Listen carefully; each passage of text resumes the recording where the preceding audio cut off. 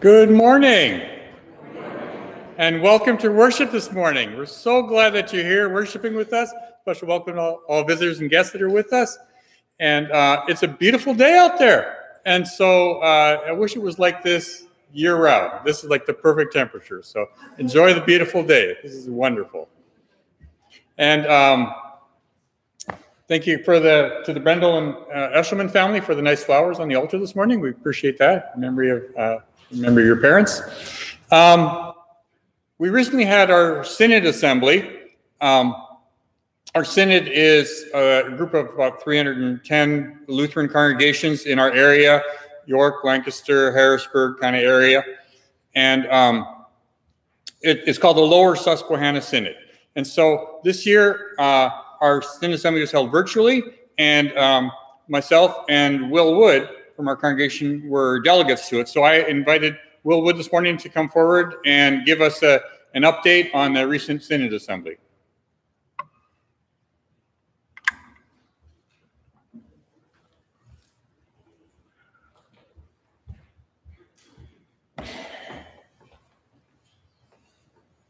Thank you, Pastor. Good morning, everyone. Good morning. As Pastor mentioned, we were the delegates from our church to the Synod. It was held virtually, Zoom meetings, and that was how it was done.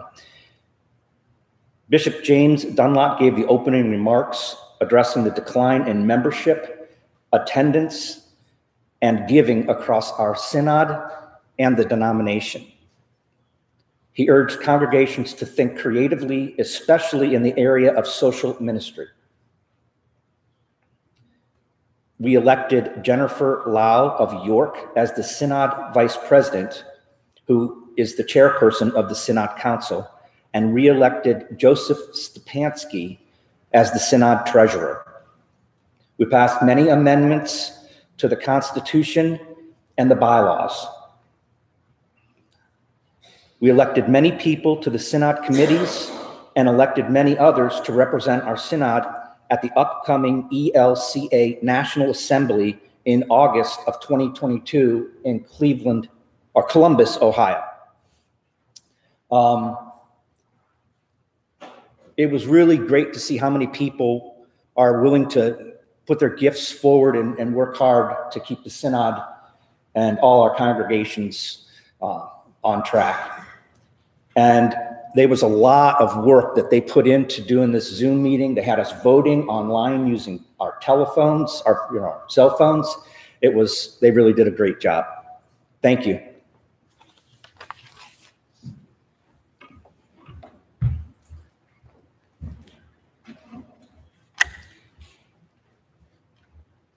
Thank you, Will, for being our delegate and also for that report this morning. It's our time now to say hi to each other. So turn around, wave, say hello to everybody, welcome each other. Hello, people following the line at home. Good morning. Good morning. Hope everyone's having a great day. Let's begin with our prelude.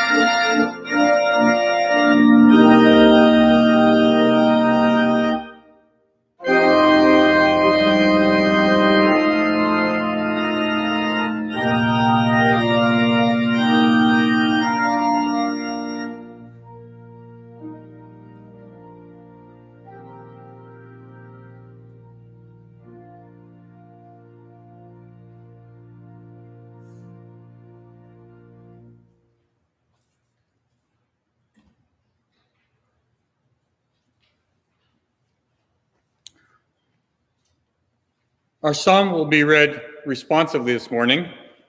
The words are printed in your bulletin, or if you're following online, you can also access the bulletin online through our website. Psalm 92. It is a good thing to give thanks to the Lord, to sing praise to your name, O Most High, to herald your love in the morning and your faithfulness at night, on the psaltery and on the lyre and to the melody of the harp.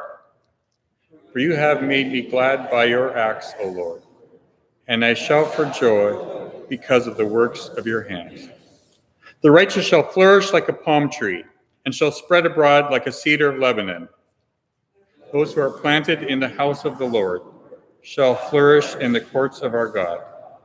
They shall still bear fruit in old age.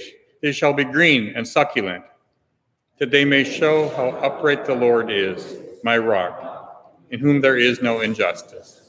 And let us pray. O Lord, you have planted your grace within us as a seed. We pray that your love may nourish and grow in us, that it may spread forth and bear fruit to others, that we may spread your kingdom of love. In Jesus' name we pray. Amen.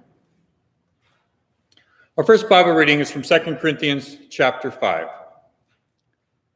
So we are always confident, even though we know that while we are at home in the body, we are away from the Lord.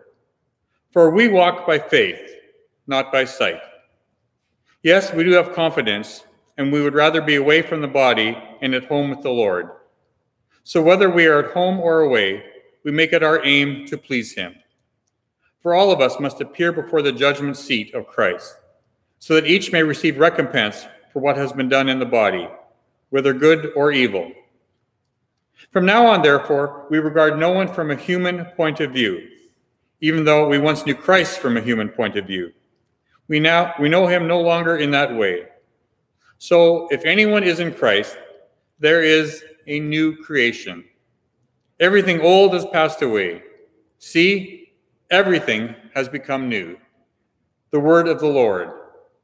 Thanks be to God. And please rise if you're able for the reading of the gospel. The Holy Gospel according to Mark, the 4th chapter. Glory to you, O Lord. Jesus said, "The kingdom of God is as if someone would scatter seed on the ground and would sleep and rise night and day, and the seed would sprout and grow. He does not know how. The earth produces of itself, first the stalk, then the head, then the full grain in the head. But when the grain is ripe, at once he comes in with the sickle, because the harvest has come." He also said, "With what can we compare the kingdom of God? Or what parable will we use for it? It is like a mustard seed. When sown upon the ground, is the smallest of all the seeds on earth. Yet, when it is sown, it grows up and becomes the greatest of all shrubs, and puts forth large branches, so that the birds of the air can make nests in its shade." With many such parables, he spoke the word to them, as they were able to hear it. He did not speak to them except in parables, but he explained everything in private to his disciples. The gospel of the Lord. Praise to you, O Christ. And you may be seated.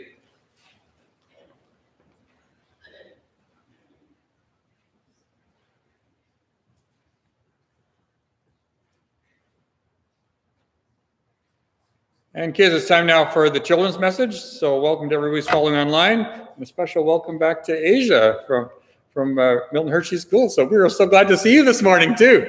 It was great. We missed you. So, children's message. I brought with me a plant this morning. This one I'm growing in my back deck here. And Asia, do you know what this is? Yeah, it's dill. You're right. It's a dill plant, and started out from a seed, and the dill seeds are like so tiny, and it grows into this big long thing. We even actually harvested the top of it. That's how much it just keeps on growing and growing. So, do you guys have any dill plants? No. Well, this is what dill looks like, and it kind of reminded me of Jesus's parable where Jesus talked about a mustard seed. Mustard seed, again, is really small. It can grow into this big kind of bush. And Jesus said, that's how it is with the love of God. When God gives you love, it starts off something like really small in your life, but that little bit of love can keep growing and growing and get bigger and bigger. And pretty soon you can start spreading love to others. So hopefully you've been able to find that out where you are, Asia, that you can grow the love of God and spread it to other people, and they can experience what God's is. And kids following at home, think about how ways that you can maybe spread the love of God in a small way, but like a seed, that small way can get bigger and bigger and bigger until the love of God spreads far and wide. So thank you very much.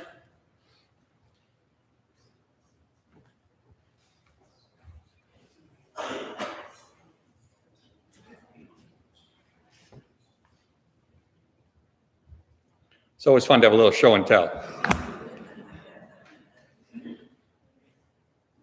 This congregation, like many others, was started by farmers. Much has changed in the past 290 years, including the fact that we count only a few farmers among our membership today. But what has not changed is that the good news of Jesus Christ still comes to us like a seed of grace planted in our lives. While most of us are not farmers, many of us may have vegetable gardens or flower gardens. In my case, as I mentioned, our back deck is lined with pots where we grow lettuce and spinach and tomatoes and flowers and herbs such as basil and parsley, chives, cilantro, mint, and of course that dill plant that I brought. And somehow, watching these plants grow always fills me with a sense of awe. I don't know if it does that for you, but it does that for me. I marvel at how a seed or a young seedling, simply stuck in the soil, will grow all by itself. And very quickly, it seems, these seeds or seedlings grow into these large, leafy, and beautiful plants. All I have to do is add water. And when it rains, I don't even have to do that. Nearly all the growth happens without me doing much at all. In today's gospel lesson, Jesus compares the kingdom of God to seeds. Jesus says that after a person sows seeds, they go to sleep every night and rise every morning. And he tells a story in this parable of how the seeds sprout and grow all by themselves. And the person in the parable simply marvels at it. This parable of Jesus is really a story about grace. Just as the person who sowed the seed is passive, they don't really do a whole lot. They just watch it in awe as this gift grows before their eyes. So too it is with God and us. Our lives are filled with gifts that God gives us, whether we deserve it or not, whether or not we do anything to make them happen. God gives us gifts freely. That's grace. And this example of seeds helps us understand the grace of God. Grace is anything given to us by God in which God does all the work, and we are just thankful recipients of God's goodness. Grace doesn't depend upon us. Just like the life power contained within each seed doesn't depend upon us either. Grace is indeed a gift from God.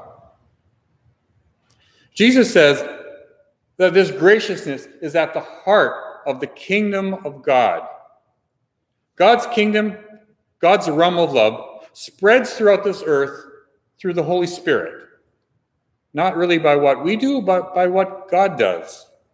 In a sense, God's kingdom is like a seed that is scattered amongst humanity. We all have this message of God's love planted in us and around us. And we can watch this love grow and spread in this world. And it's all done by grace. Just like a seed is small, but can grow into something very big, says Jesus, so too many times the kingdom of God starts off in small ways, in little acts of love. And then it grows into something much bigger in our lives and in this world. Jesus, in fact, compares the kingdom of God to a tiny mustard seed, which starts out really, really small, but that soon grows into a bush so big, he says, that birds of the air can sit in it and make nests in it. These parables of Jesus make us think. As we listen to them, we begin to ask ourselves, what seeds has God planted in us? Where is there a little bit of love, a little bit of goodness that has been given to you by God, like a gracious seed planted in your life? And how amazing is it that these little bits of love and goodness from God can take root and grow in your life until they blossom and they bear fruit? That's the way God's love works.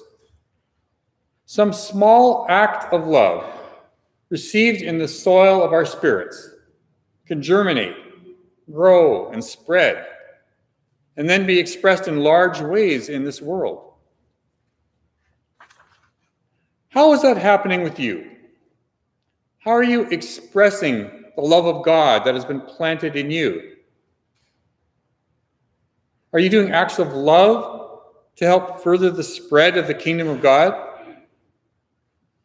Because that's what love is designed to do. And these parables remind us of that. Love is designed to spread like a seed planted in the lives of others, which then can grow and turn in their lives and be spread from them.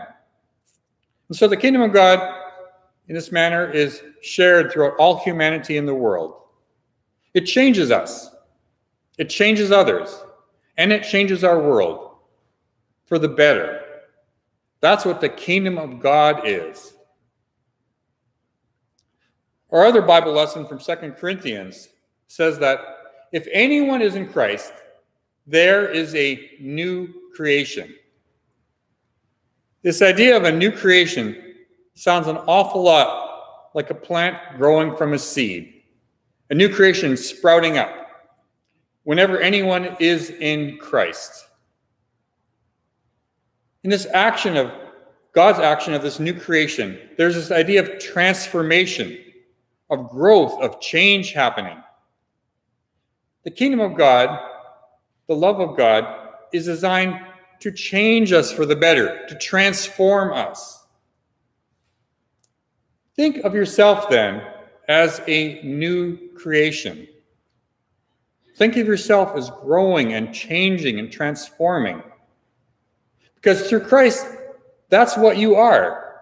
You are a new creation. God has planted a little bit of the Spirit of the risen Jesus in you, in your soul, in your life, in order that it may grow and transform you into a loving, Spirit-filled person. and that you may bear fruit to others. I know a lot of people that confer the grace of God upon me, planting a bit of God's graciousness in my life so that I might be a little bit more gracious to others.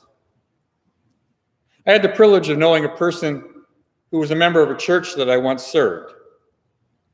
And whenever anyone in the church would say something perhaps a little bit unkind, and someone else would mention it later on, he would invariably say, well, maybe that person was just having a bad day. And these words would always plant a little bit of graciousness in my soul to make me look at people with perhaps a little more understanding, maybe with a little bit more compassion. Maybe they were having a bad day. I have another person close to me who helps me not to judge others, pointing out with kindness, but pointing out nonetheless, that sometimes the very things that I judge in others are things that I do myself. And so maybe I should be a little bit more understanding of that person's behavior. The gift that I receive from them then is that I can have a little bit more humility and perhaps a little less judgment, have a little more grace as I deal with other people. These words of graciousness are the seeds by which the kingdom of God spreads in this world. So who is it in your life that spreads graciousness to your soul? Who helps you be a little more compassionate, a little more understanding, a little less judgmental toward other people? Who plants seeds of love in you that germinate and grow and make you want to spread graciousness yourself? Who helps God transform your heart to make you a better person, to help make you part of God's new creation? I recently read a couple of stories of people spreading kindness even to strangers, random acts of kindness, sharing the seeds of God's grace with them. And even though these are both stories about random acts of kindness, you can do kindness to anyone. It doesn't have to be a stranger, and it doesn't have to be random. It could be intentional. You can give grace to your closest family members and friends. You can plan ahead and try to do something nice for somebody to give them a little bit of love. But these stories are about random acts of kindness. I wanted to share them with you. The first true story was about a woman in New York City who, after a long and exhausting day of work, got off the subway and stopped at a convenience store on her way home. It had been a long day. She was tired, so she got herself a bag of popcorn to treat herself. And she stood in line behind a man at the counter buying a pack of cigarettes. As the man was paying for his purchase, he turned and noticed the woman and said, "Oh, you look like you've had a long day." He then turned back to the cashier and said that he would pay for her snack too. The woman politely declined and was already pulling out her wallet, but the man said, "No, really, I'll get it." He handed the cashier a couple of extra dollars to cover her popcorn and told her that he hoped that her night got better. As he walked out the store, said goodbye, and she never saw him again. But she always remembered that act of graciousness, that act of kindness, and it made her want to be kind toward others in return. A similar story is told about a woman at a supermarket who discovered that she was $12 short when she went to go pay for her groceries at the cashier. As the woman began to remove items out of her bag, the woman behind her pulled out a $20 bill and gave it to her. "Oh no, don't put yourself out," said the woman. But the woman replied, "But I just want to let you know why I'm doing this. You see, my mother is in the hospital right now with cancer, and every day I visit her and I bring her flowers.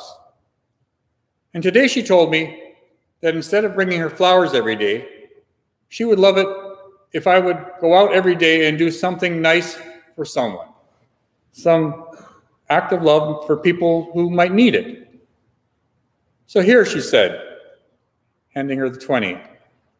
Please accept my mother's flowers.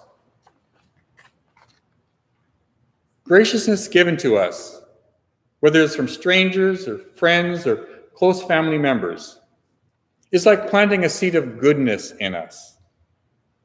And the point of this, the point of the kingdom of God, is so that it should grow and bear fruit, so that when we give graciousness to others, we plant a seed of goodness in them as well. Today and every day this week, I urge you to be attentive to the seeds of grace that come your way. Notice them. Take them in. Let them affect you. Allow them to transform you and make you perhaps a little more loving toward others, a little more gracious to someone else. And then look for opportunities to spread that same grace of God to strangers, to friends, to families, to close associates. Because the kingdom of God is like a seed of grace. Amen.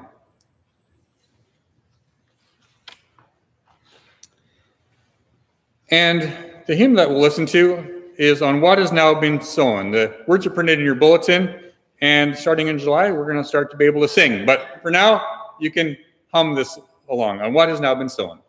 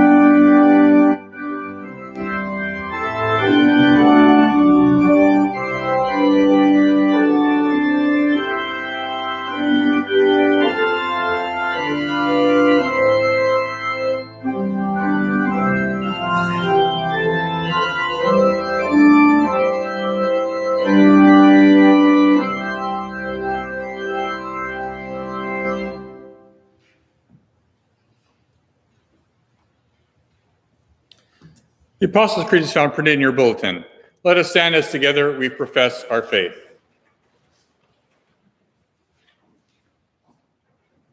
I believe in God the Father Almighty, creator of heaven and earth.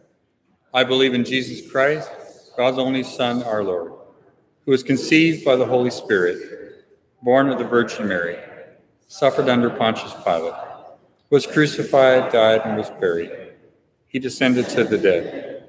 On the third day he rose again. He ascended to heaven. He is seated at the right hand of the Father, and he will come to judge the living and the dead. I believe in the Holy Spirit, the Holy Catholic Church, the communion of saints, the forgiveness of sin, the resurrection of the body, and the life everlasting. Amen. And let us pray. Lord God, we thank you for the seeds of grace that you plant in our lives. Help us to be attentive and appreciative of them, and empower us in turn to give grace to others. Lord, in your mercy, hear our prayer. God of all, we pray for the needs of our world. We pray for the world leaders gathered together this week, that they may find ways to help and improve our world. We pray for all in this world who are poor and needy, those who are hungry and malnourished, those who are homeless and struggling. We pray for those caught up in war and violence, And we continue to pray for peace in Palestine and Israel. We also pray for our planet, that we may find constructive ways to combat pollution and global warming. May the seeds of your kingdom bear the fruit of compassion and action. Lord, in your mercy, hear our prayer. Lord, we thank you for this day and for the gifts that you give us. Thank you for home and food, for friends and family. Thank you for the gifts of nature and enjoyment. Let us never take your grace for granted. Lord, in your mercy, hear our prayer. God of healing and mercy, shower your compassion upon all who are struggling with physical ailments, who are hospitalized or recovering, who are dealing with illnesses and health issues. We also continue to pray for all in our community, nation, and world who are devastated by the effects of the coronavirus. Additionally, we pray for all who are in grief or mourning, and all who are carrying burdens in their hearts or in their lives. Especially we pray for, and please repeat their names, Lesia Angst, Dorothy Beam, Nancy and Russell Beck, Eric Bentz, B. Ebersole, Sharon and Cindy Frankhauser, Eugene and Hazel Fry, Nick Gaiman, Alex Harding, Margaret Kuhlman, Tina Lavrenchuk, Nolan Lead, Michael Martin family, Katie McGallagher, Mary Miller, Charles Moyer, Jean Moyer, Roma Oberholzer, Betty Ramsey, Larry Ramsey, Ella Sensenig, Lucy Snader, Becky Thunberg, Jean Wolfe, and all others who we name before you now, either silently or loud.